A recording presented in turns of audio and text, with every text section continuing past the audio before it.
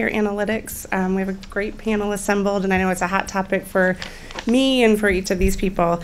What we're going to do is I'm going to let each of them, I'll introduce them, they'll each give a brief opening remark, and then we'll have a discussion with some questions I have, and then we'll open it up to you all.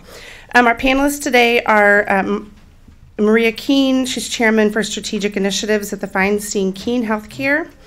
Niall Brennan, Acting Director of the Office of Enterprise Management at the Centers for Medicare and Medicaid Services.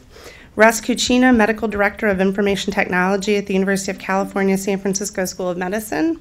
And Nina Preuss, Program Manager for Neuroimaging, Informatics Tools and Resources Clearinghouse. So thanks to each of you, and we're gonna start down at the end. Great. So I'm Marcia Kean. My firm is a strategy and communications firm devoted exclusively to life sciences and healthcare, and we've been around since the early days of the biotech industry and the disruption that caused. Our clients actually span all the way from the bench to the bedside and back, so it gives us a sense of the entire life sciences and healthcare continuum, and our particular specialty within that continuum is those who are disruptors. We sort of sit at the intersection where disruptive technology and disruptive ideas are going to change everything. They change public policy, they change public opinion, they change business models, and so on. So we're a kind of microcosm of what's going on in the field, I think. And because we specialize in the disruptors, we tend to see the people at the bleeding edge. So some of my thoughts and observations today will be about what life is like at that bleeding edge and some of the special characteristics of this field, which are quite different, I believe, from other fields. All right, Niall. Okay, so just a couple of minutes, is that Yeah, it? yeah, you got like 4 minutes or so, yeah. Okay, sorry for the confusion. So I'm Niall Brennan. I work at the Centers for Medicare and Medicaid Services. I am responsible for a lot of the analytics and data management at the agency. We eat, sleep, live, and breathe data and analytics. We're probably some of the geekier people that you'll ever meet, and we're not allowed out very often. I mean, from the perspective of one of the largest payers for healthcare in the world, data and analytics are key for us. They've always been key for us. We've always generated massive amounts of data. Dating back to the very inception of the Medicare and Medicaid programs, but it's really assumed a strategic and operational imperative over the last 4 or 5 years as we transition from a relatively passive payer of claims to an active value-based purchaser of care. Providers now have to meet benchmarks, submit quality measures, figure out which patients are aligned or assigned to them. And sort of in parallel with that, we have the Center for Medicare and Medicaid Innovation, which is rolling out a slew of programs and demos nationwide. And again, without data, you're just you're flying blind. You can't quantify. You can't figure out where your problem areas are. You can't figure out where you're supposed to intervene. And once you intervene, you need data to figure out how you're doing, evaluate your progress. Should you pull the plug in a particular intervention or double down because you found the magic bullet that decreases healthcare spending and increases quality. At the same time that all that's happening, we're sort of confronting the big data revolution too. We've got lots and lots of new information flowing to the agency, information from private plans, which we've never had before, information from doctors and hospitals through electronic health records, and then non-traditional information that we didn't even realize what we could use until recently, social media data, website hits, HIPAA eligibility transactions. The list is really endless. So we, certainly embrace advanced analytics and the big data revolution, or whatever you want to call it. We live it every single day. We're pretty excited at the potential it brings. Would add a kind of a warning sign that it's not easy. It's difficult. You need, it's not just something that good tools will solve. You need really smart people who know more than just analytics. They need to know the underlying programs. So I guess those are my opening remarks. Thanks, Russ. Great. Hi, I'm Russ Cucina with the University of California Health System. We're the academic medical center, the state-sponsored academic medical center for California. We run 5 of the 7 medical schools for 35 million Californians. As Niall started to make reference to, healthcare is not unique, but notable for the fact that we have not had our data in digital form until very, very recently. The success of the HITECH Act with the meaningful use of electronic health records has spawned the long-awaited revolution in the switch from paper-based healthcare records to digital healthcare records. So really, with reference to the amazing presentation on Google Translate, we are still at that 50 years ago stage where for the first time our data are electronically available, and we're just beginning to imagine the possibilities, both obvious and non-obvious, of what can be done with those data. At the local level, I think there's tremendous opportunity for health systems to improve the quality and in particular the value of the care that they deliver. With the Affordable Care Act, hopefully that's going to spur a great deal of price competition, which is what we need as a country in healthcare. And the ability to have and then analyze your data, I think, is going to be a critical competitive feature for health systems as they seek to deliver better value for the dollars that they receive from CMS and from other payers. I think we have an interesting ethical quandary in the United States where let's suppose that a health system makes some wonderful inference about the comparative effectiveness of a particular treatment or a particular model of care. That inference is itself a competitive advantage for that health system, but it's something also of great social value. And so perhaps differently than in other industries, we have to concern ourselves with how do we disseminate those things that have high social value that also may have competitive value for the owners of that information. Despite the fact that the electronic health record programs have been incredibly successful, it would be a mistake to imagine that the data in those systems is interoperable. It's in fact very much not the case, I think in part simply because of the history of electronic health record development and also because the lack of data interoperability across electronic health records represents a barrier to exit for the customers of a commercially based electronic health record. So one of the things we're trying to do at the University of California, San Francisco Center for Digital Health Information is develop open platforms that can connect not just electronic health records, but all of the other devices, both medical devices, but also consumer devices, implantable devices, wearable devices, devices in the home, that should be bringing their data into an individual patient's health record and also a system's health record, but for which today there's very little opportunity to do that. To comment briefly on research data, we're also obviously a research institution. Comments were made earlier about the leadership that the NIH has taken in requiring research data that is sponsored by public funds to be made open and available. I think it's fantastic. There's a wonderful provision in the recent budget bill that also mandates open access to the published literature for publicly funded research. I think there's other federal agencies that have lots of very high value data that could be made more available. I think the FDA is an agency that has a wonderful opportunity to make the data that it receives from the pharmaceutical industry more publicly available for comparative effectiveness research across drugs. Those data are produced through private dollars rather than public dollars, and so the issues there are different, but it's ultimately CMS that is paying for north of 50% of those drug costs, and so there's still a lot of public money at play there. And then lastly, there is an explosion of consumer devices that are producing what we might otherwise call medical information. So health care, as big a part of the economy as it is still something that people spend very little of their life doing or receiving. If you spend half an hour at your doctor every 3 months, that's a lot. And even if you're very ill, you're only going to be hospitalized a couple times a year. But your health is something that is happening 24 hours a day, 7 days a week, whether you're in good health or otherwise. So we can't instrument your turbine blades the way General Electric can instrument the turbine blades of a jet engine, but we're starting to be able to instrument the human body both with implantable devices and wearable devices and other devices in the home. Your refrigerator could know much more about your nutrition than I will ever elicit from you by asking you what you have for breakfast, lunch, and dinner. How do we get those data into electronic health records and other systems? And finally, for $99, you can now have not your whole genome sequenced, but much of what is known and interesting about your health in your genome. For $99, you can get that raw data in a couple of weeks through 23andMe and their competitors.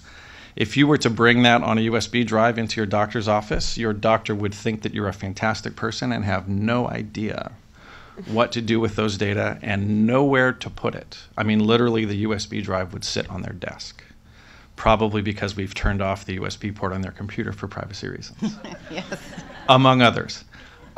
So those are opportunities, I think, for commercial and non-commercial innovation in that area, but also important challenges that might seem like we would have solved them by now, but honestly, we haven't. Very good. Thanks, Nina. You know, Russ, I left my Zephyr heart monitor at home with my open API that works with multiple apps so I can know what my heart rate zones are, et cetera. I didn't bring it today. As did I. But quantified self is definitely a trend that's going on. And people are very open in sharing that data more than one would assume with the privacy concerns that people address on a global scale. The problem is the doctors aren't authorized, like you said, to look at that data, to provide healthcare analysis and consulting on that data. They're not reimbursed for their time to send the email when you sent it via, email as a file. So I think that's an issue that definitely is a challenge in the industry right now that we would like to move towards. I am coming from industry as a project manager of a project. It's called the Neuroimaging Informatics Tools and Resources Clearinghouse. It's a ecosystem, big data images, neuroimaging images, et cetera, where neuroscientists throughout the world, funded by NIH, can collaborate and share images, pipeline tools together, share those tools, and pull down pre-processed data to share among each other. It's fairly popular. We have just under 1 million annual page views. We've got 230,000 annual visits, 9,000 registered users because people want access to that data that has already been funded and paid for by NIH, and NIH is requiring that data be shared. So it's a way to share that data and get more grants because you shared your data. And 1.8 million downloads for the software and data from the site.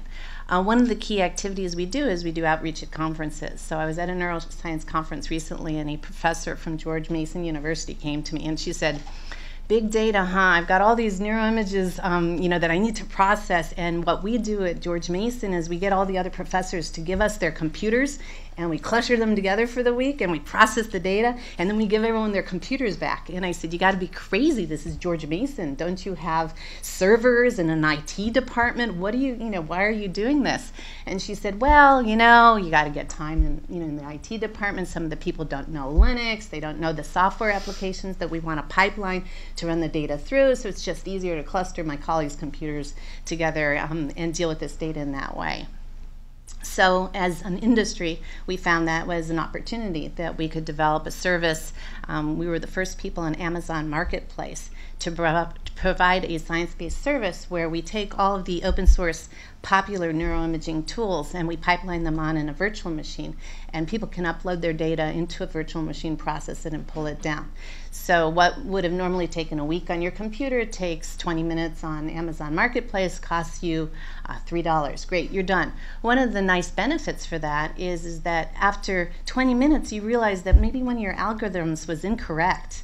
One of the statistical assumptions you made was incorrect, and you can then retune your data, reprocess your data to try and get to a better answer. So we're saving researchers a lot of time where they can go and realize maybe that there's some mistakes before they go ahead and try and publish this data and the results coming from it. So that's an opportunity out there for industry to start providing those type of computational environments. Kendra has written about privacy in the cloud environment. I know it's a topic important to her. So one of the things you can do is take one of those virtual machines, put it on your own machine, and still not have that high barrier of trying to cluster all these software applications together and pipeline it. You can just do it, keep your data private, keep it on your computer, on your university servers, etc. Why was Nitrix successful is because we were able to merge that intellectual infrastructure with the hardware and software infrastructure. So we had the technologists, we had the people with the applied math, and then we had the neuroscientists all working together. And I do believe that that is still a huge and significant challenge out there with regard to data scientists. The universities, most of the analytics programs are coming out of the engineering departments. So you have people coming out of an engineering department that understand analytics, they know applied math, maybe they know statistics, maybe they know some economics, getting into business and stuff like that, but they don't know neuroscience and they don't know astronomy and they don't know geology. And so the universities need to start training that whole new group of data scientists that can cross both.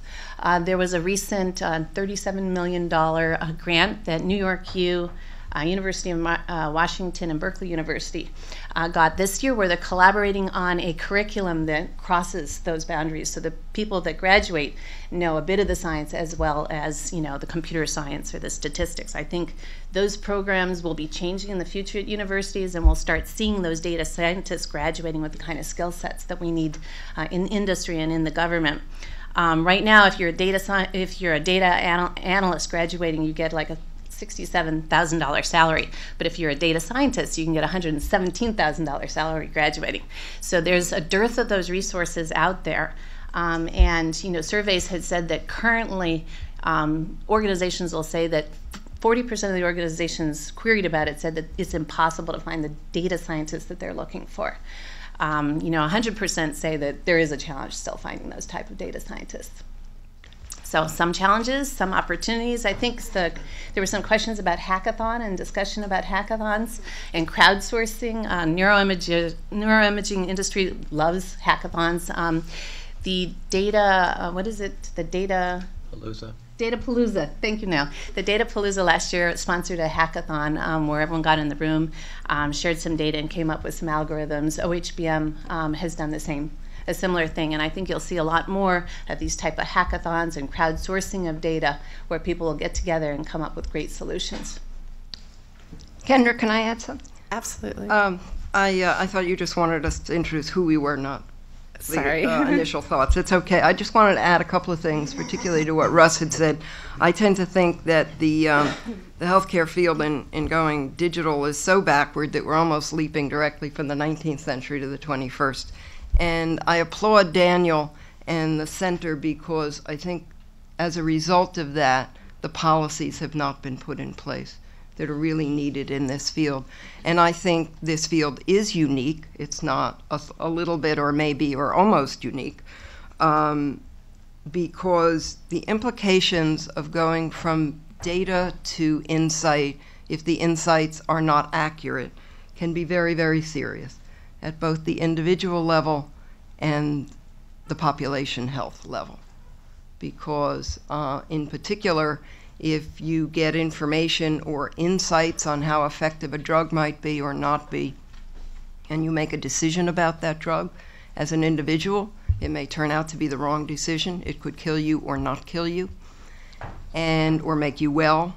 At the population level, insurers may say, no, we won't reimburse, or we will reimburse. And the policy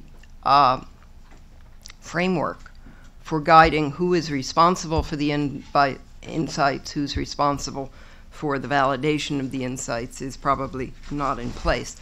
A couple of specific examples about the pharma industry has started to push their data outward, and there are a couple of initiatives. One is DataSphere, one is called the clinicalstudydatarequest.com portal, which is not nearly as sexy as Blue Button sounds. And they're pushing out 5 pharma companies, all their data on the clinical trials for the products that are now on the market.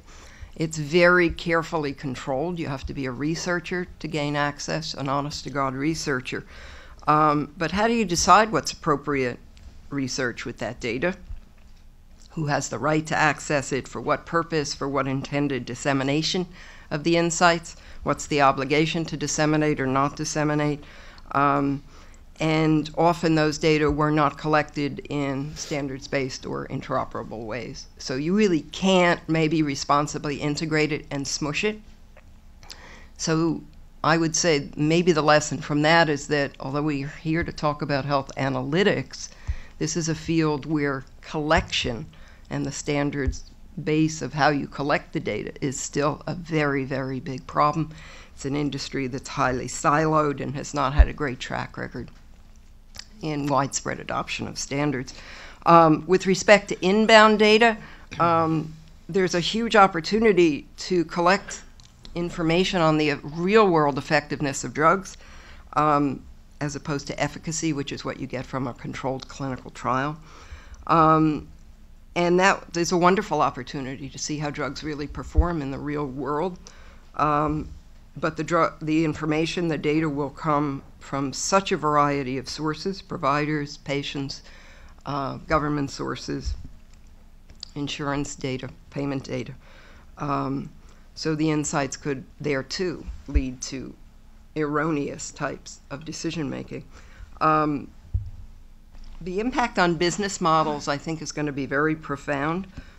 This is conceivably going to affect the cost of developing pharmaceutical products, because if you don't have to follow the gold standard of clinical trials in the future, it's going to change the cost. It may change the reimbursement models.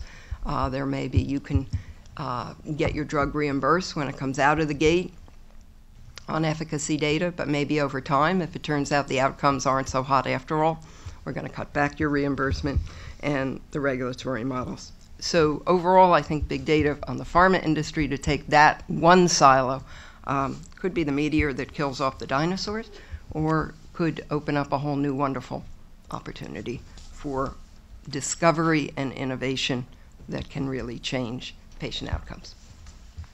Great, thanks, Marcia.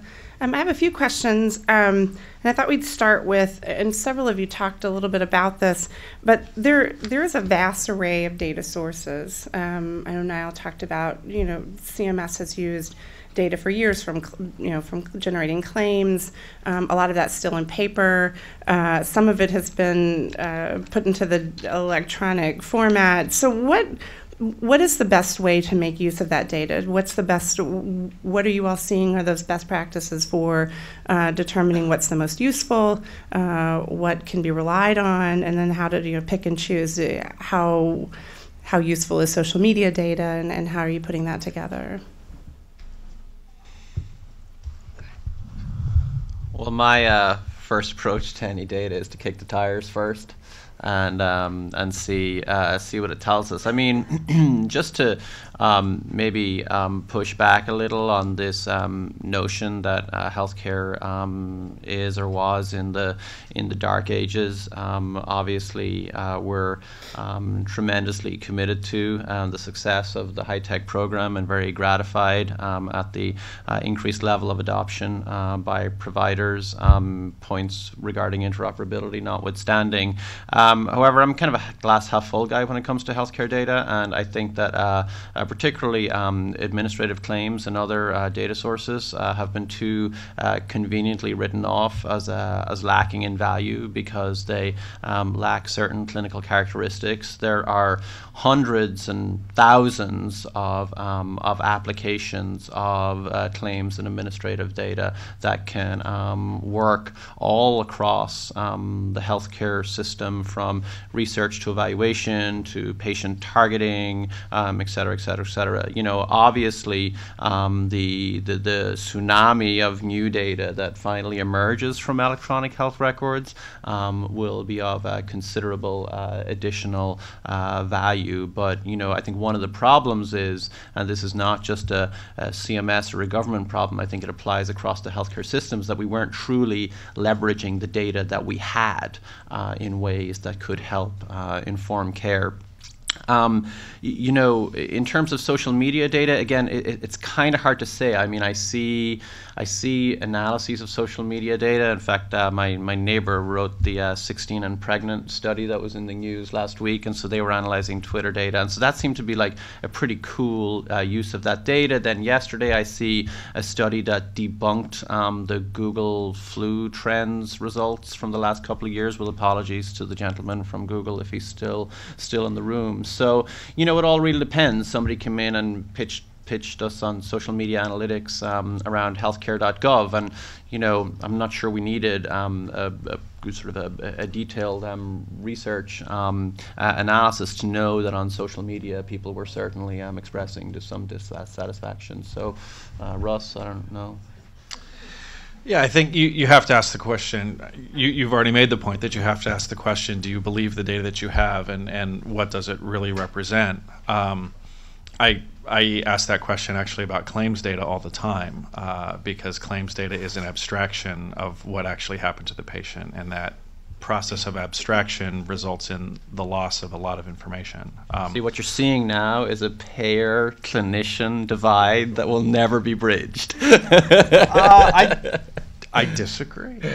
I disagree because hopefully, again, not to talk about the Affordable Care Act, but hopefully that is going to get the payers and the clinicians into the kind of alignment that I think both sides want and that the country as a whole needs. But setting that aside, besides the fact that you have to ask what are the data that I actually have and what do not represent, you can either have a goal in mind for what you are trying to accomplish. Are you trying to improve the health of your individual patient? Yeah. Are you trying to improve the health of a class of patients like people with diabetes or people who get primary care at your hospital?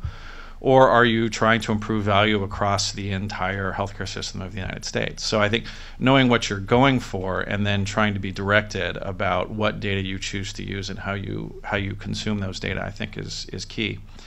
That's not to say, though, that there isn't a lot of opportunity for novel discovery. Someone in one of the earlier panels made the point that there's everything that we can imagine we might learn from big data, but there's an even larger universe of things that we have yet to imagine that we might learn from big data. Now that genomic information is inexpensively available to a lot of people, proteomic information is inexpensively available to a lot of people, I think there's associations with genetics and health and behaviors and diet and lots of other things to health that we have yet to imagine and have yet to discover, and that I think having an open mind to what can come out of the data is something that industries outside of healthcare are very much ahead of. The point was made that Google never thought it was going to develop a translate engine until it realized all of the translation information it was already sitting on.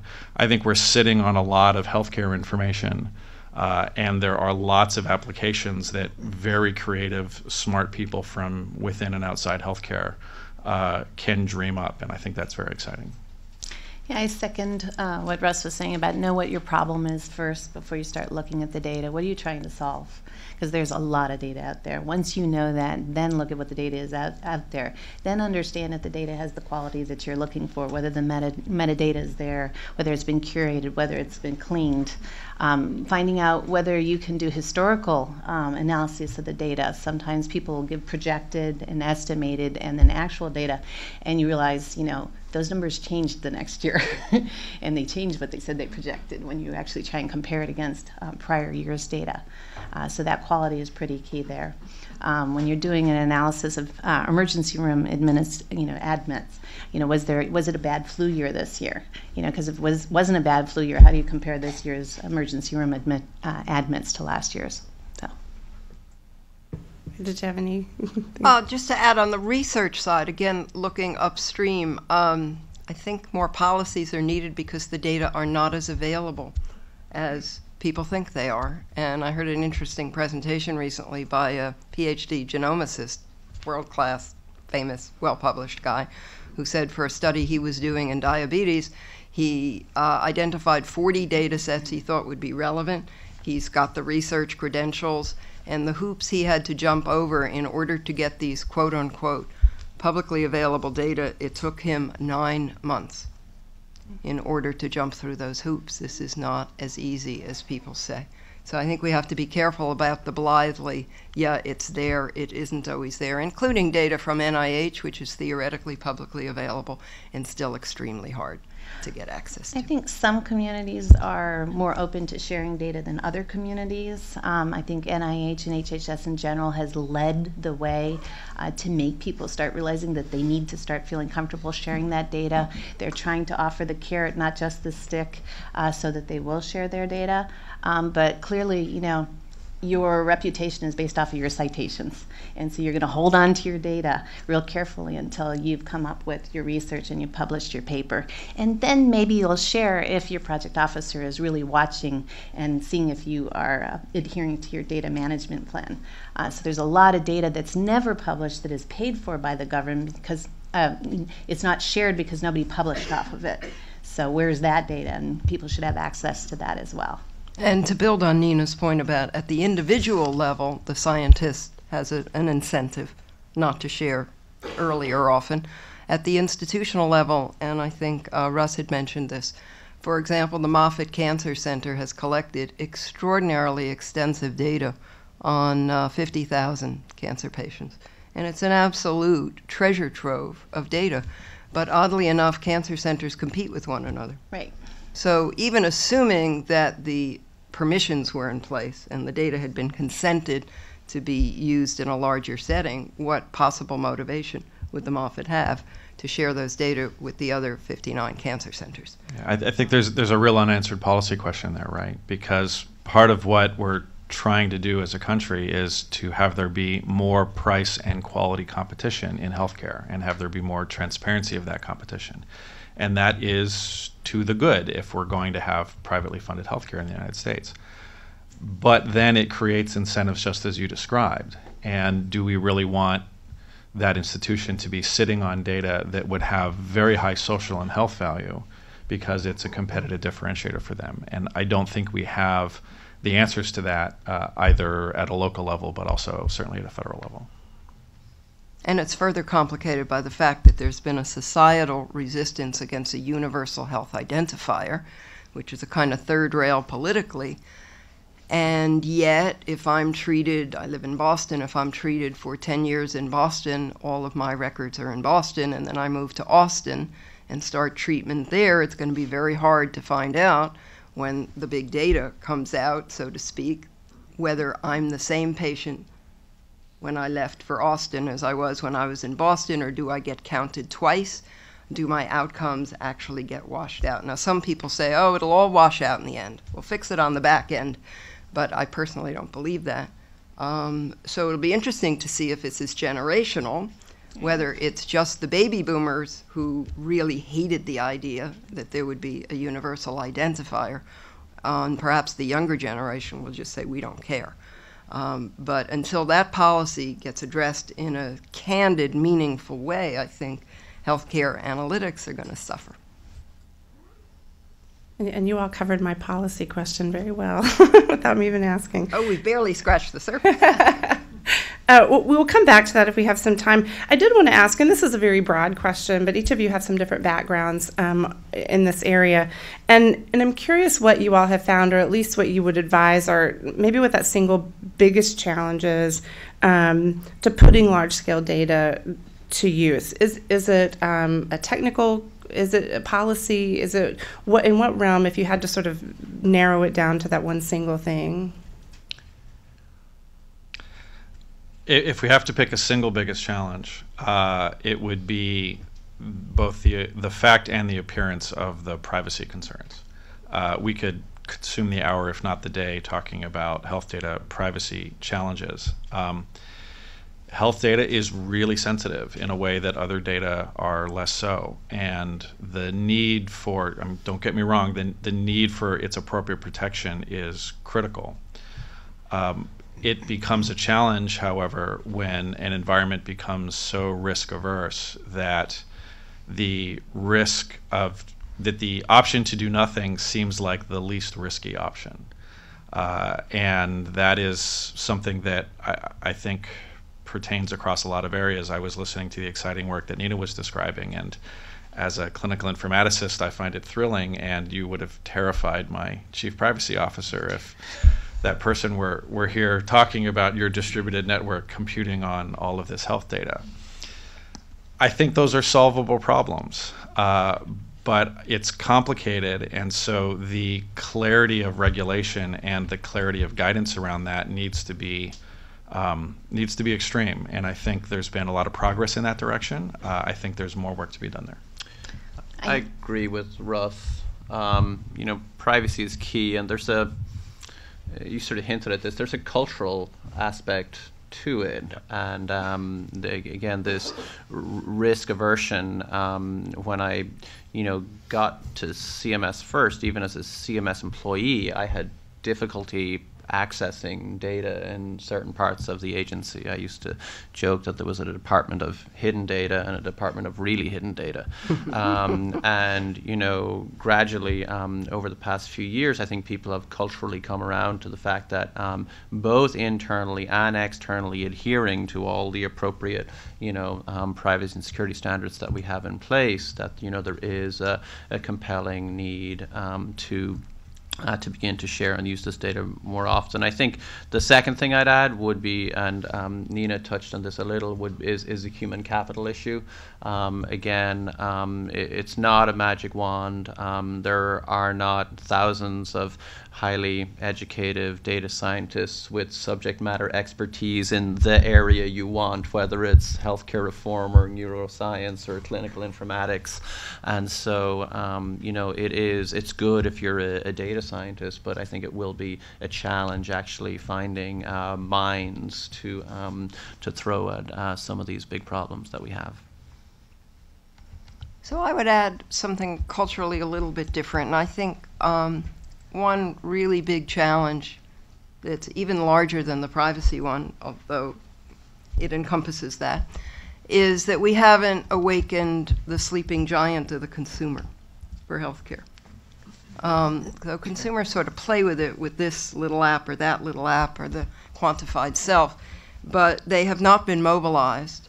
I think the government program, the patient-centered, what does PCORI stand for? Patient-Centered Outcomes Research Institute, thank you. It's another one that rolls off the tongue, is going to try to change that with the patient-powered research networks in which a patient with a particular disease will have the opportunity and various initiatives to obtain their electronic medical record, load in their own outcomes data, and so on.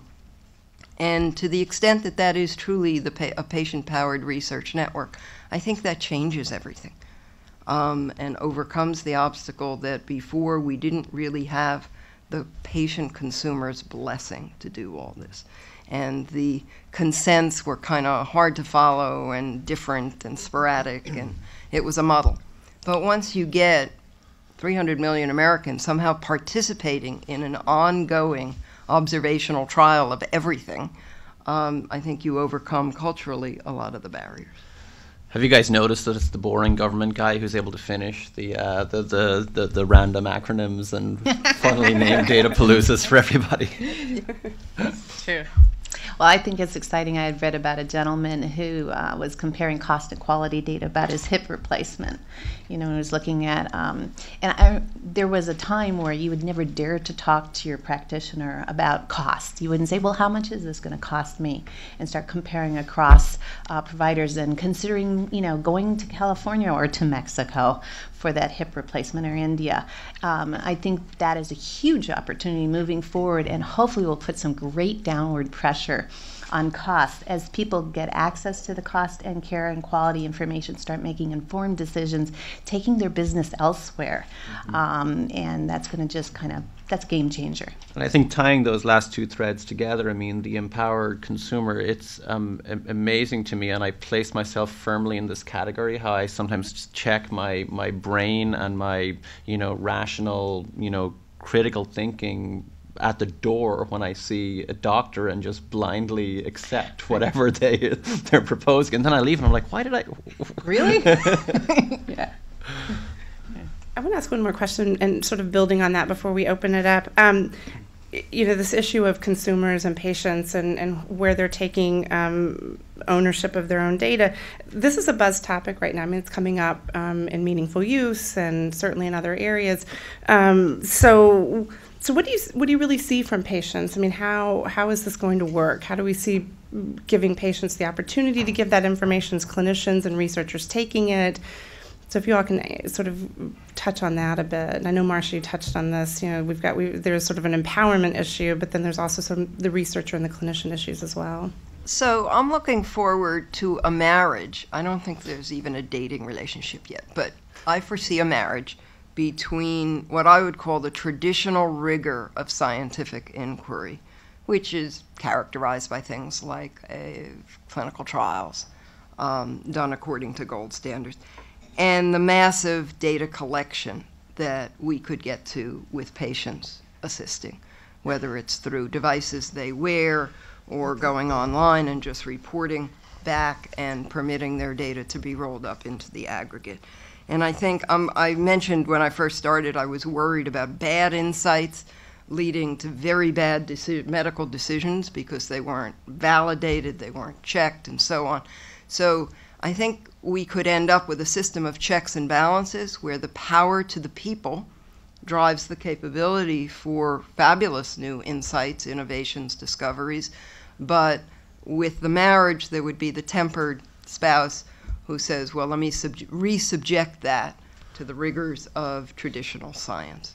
And right now, we sort of tend to have one or the other, which is not a great situation. But that's going to call, again, for a policy framework.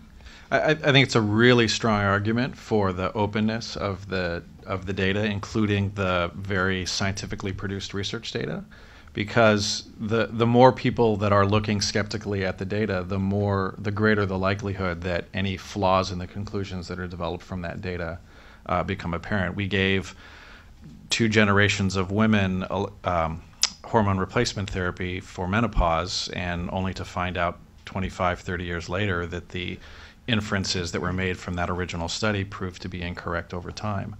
I think the sooner those data become more publicly available, many hands make light work, and I think the more opportunity there are for people to find those problems.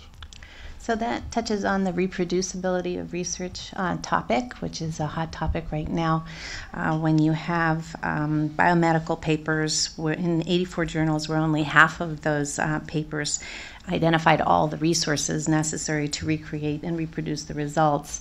I know that HHS, again, is taking the lead on expecting reproducibility from its researchers and scientists, and there's a new offering on PubMed Commons where people can even actually, if you're a researcher and you're cleared, you can comment on somebody else's research right there online and say, well, I'm not sure about this methodology, and why didn't you say, why didn't you give all the information of the data sets or the methodology, and where is that data so that I can recreate it? So reproducibility is definitely key.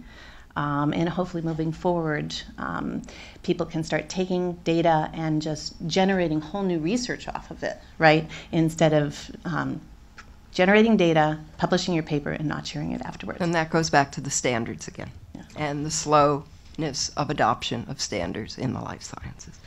Yeah, the whole issue of consumer empowerment, it's kind of fascinating to me because it's, the holy grail or one of the holy grails, and people have been working on it, so hard for so long. I think, when you think back like 5 or 6 years ago, everybody was doubling down on personal health records, and, they kind of bombed. And, in retrospect, it makes perfect sense. I mean, who wants to go sit at a computer and type in, I had a physician visit or a lab visit? But as we, several people have mentioned quantified self, so I think there's a couple of things converging. There's the quantified self movement, which is great, but comes with all the attendant, metadata, data quality issues, the person who, religiously quantifies themselves versus the person who quantifies themselves, once a day or once a year.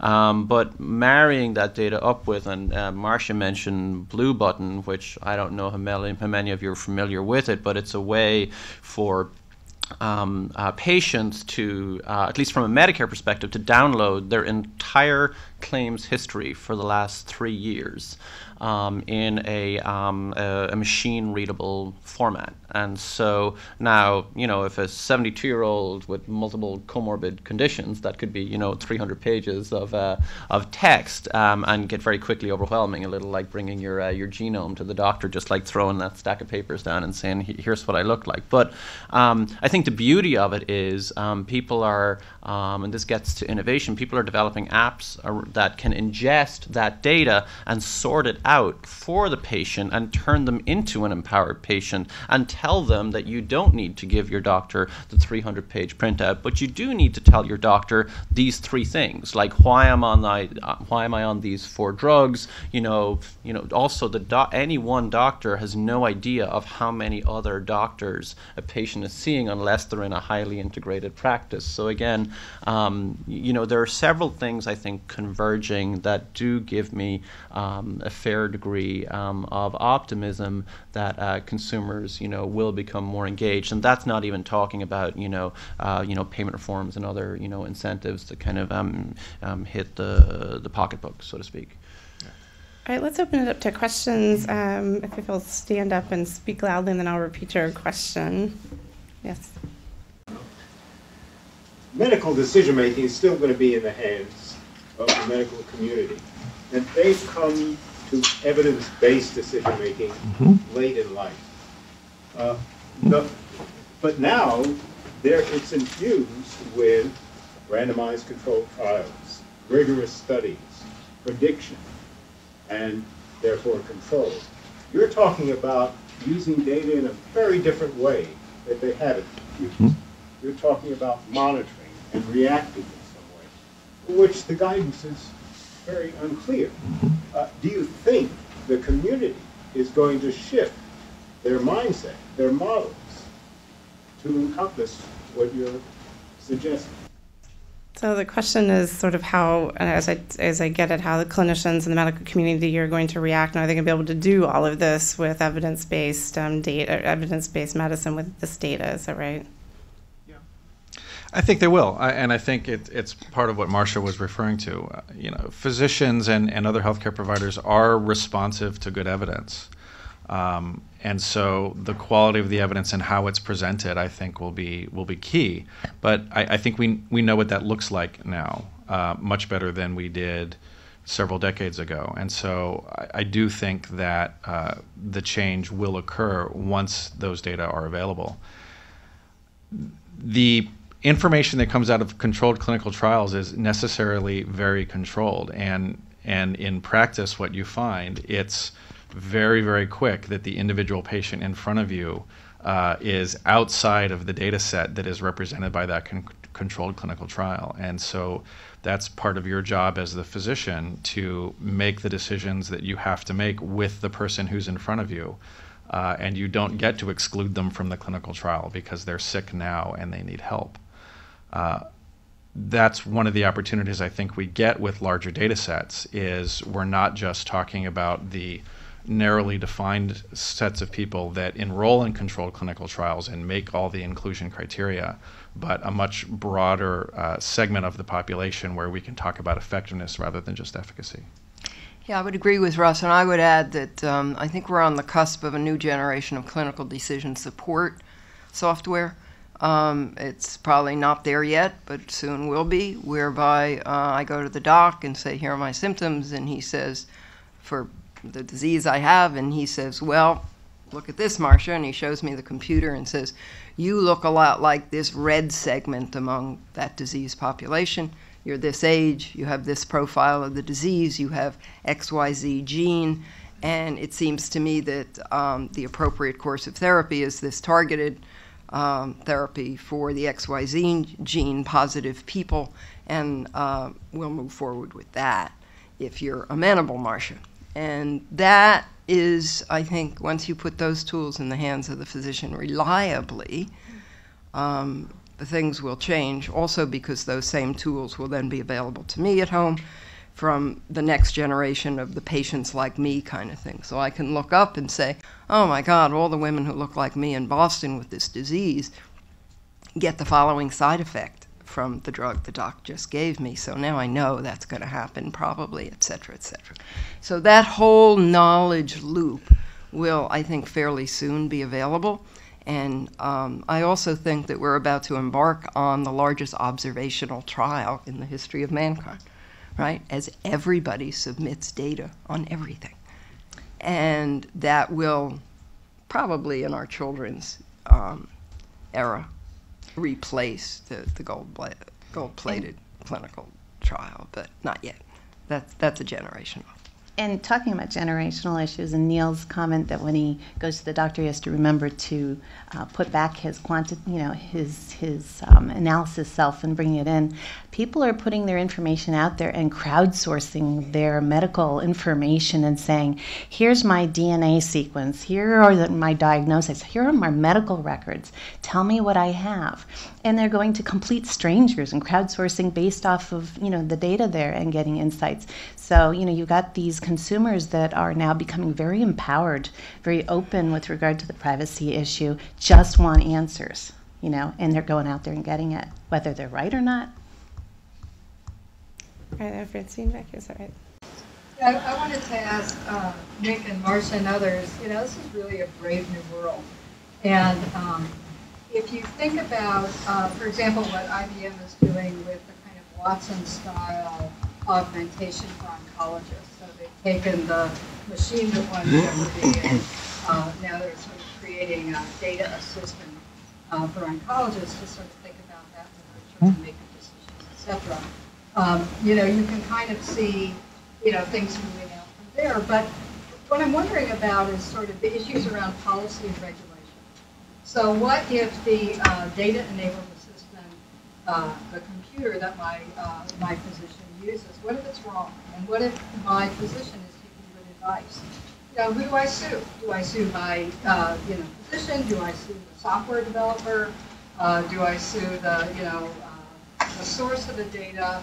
Do I get to sue anyone at all? And sort of all of the context, the legal and the policy context around this, it just seems to me has the potential to be really great. So let me just repeat it for those who don't hear, and I'll sort of pare it down just a bit. But there is this question of sort of legal and policy liabilities where you've got computers and analytics seemingly making decisions, and who's sort of shouldering that liability, and where do consumers go? I don't think you have to wait for Watson. I mean, the places like U.S. Oncology have the pathways. So oncologists are already using these tools, which basically help walk them through what to do with this particular stage of cancer, type of cancer. And those are supported by the medical societies. So I think in terms of who gets sued, I think if the physician follows those guidelines that are blessed by the societies, they're probably in a safe harbor. But I'm more concerned about the impact of that on innovation, because that's the dark side of what I described before, I think, is the positive side, that the physician has these tools. The downside is, what about the intuitive physician who says, I know the guideline says I should give Marcia drug A, but you know what, there's something about her. I just think she'd do better on something else. And that is already totally discouraged. The insurer will not reimburse her, the doc, because I'm outside that category of who might benefit. And how do you ever then get to finding out something about my profile and drug B instead of drug A? So at the same time, innovation is at risk. I'm more worried about that than I am about who gets sued. Can I flip the question on its head? So, as has already been said, the straightforward answer to your question is it's the doctor that gets sued, because the practice of medicine is a licensed practice, and the only people who can get that license are walking, talking human beings. And so that is where the decision lies, probably for the foreseeable future. However, the issue is, what is the standard of care? And as was pointed out, if the physician has followed the standard of care, if things don't go well, then that is unfortunate and common, but the physician still did all the right things. However, at what point does using the clinical decision support become the standard of care, right? So right now, that intuitive physician can make an intuitive judgment, or we might call it a non-declarative knowledge judgment about what is the best thing for this patient. And today, that's fine as long as it's reasonable. We're going to cross the threshold at some point where not using decision support and not using big data analytics is going to become below the standard of care. I don't think we're real close to that in many areas, but it's a question that is coming up increasingly as everyone has electronic health records, just about, and electronic health records come with some degree of clinical decision support.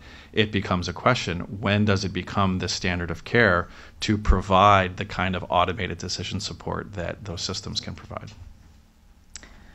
I don't know what the ramifications are going to be down the road when insurance company A finds out that in rural West Virginia there's a high incidence of cancer, and they happen to also know that there's, coal mining in the area, and they just happen to choose not to provide insurance to that area, the state, because of one reason or another.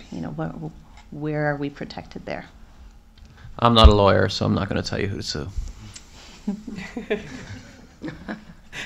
So I think we have time for one more question. I know we're running up on our time, and I think you had your hand up. Is that right? All right. Does anybody else have? So changes in data generally bring about changes in the way that we actually present the data. So I'm just wondering what trends do you see in reporting and analytics for handling big data, especially within healthcare? Well, I can try and take the first crack at this.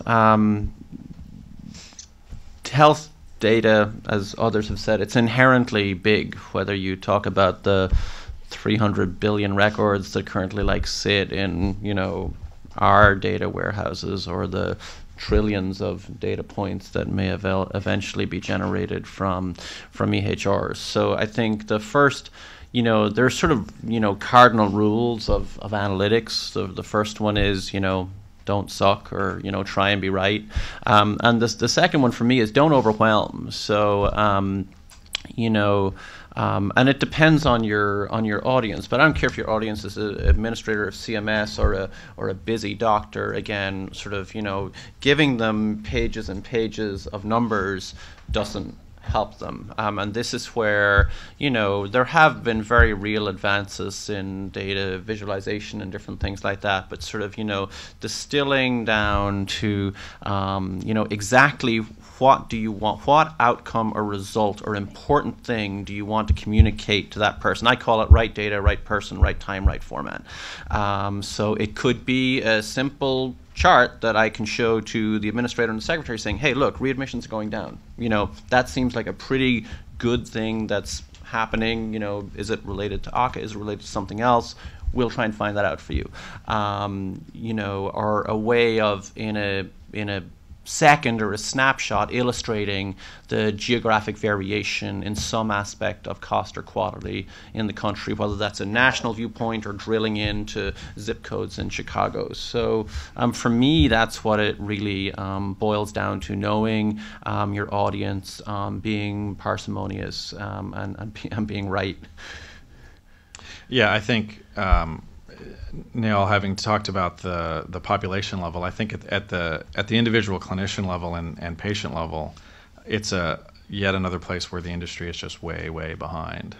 Particularly for, again, the busy practicing clinician is not a data scientist, and we don't want 600,000 doctors in America to have to become data scientists. So I think there's a lot of opportunity there, and it's not something that the incumbent electronic health record vendors, not to demonize them by any stretch of the imagination, but it's not something that they've been focused on, in part because they're having to spend all their time and energy on meaningful use and implementations, which is all to the good, but it means that some of these things that look like luxuries rather than necessities are being currently underinvested in.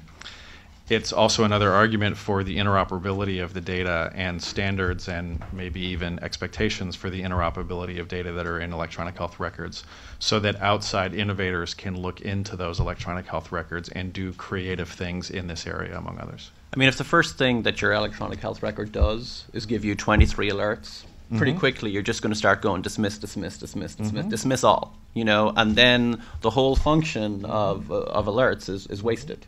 Yeah, so the data on that is 95%. Yeah, across the country, 95% of drug dose alerts across the country are dismissed by the physician. I think we're right at our time. I hate to cut everybody off. I know for me this has been a very exciting conversation, so thank you. Thank you.